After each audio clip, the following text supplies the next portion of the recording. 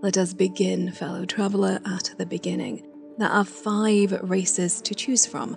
The default human, the Norn, a half-giant race, the Asura, the tiny evil race, don't at me in the comments, the Char, the bad guys from Guild Wars 1, you'll know if you know, and finally, the Sylvari, plant elves.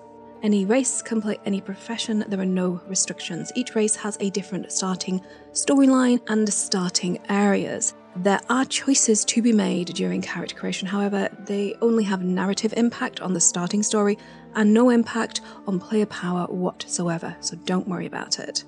Making larger characters like Norn and Char can cause minor camera positioning issues when running jumping puzzles or if you want to be quite stealthy in PvP and World v World. However, you can use the game's tonic system. It's fun, it completely changes the appearance and size of your character.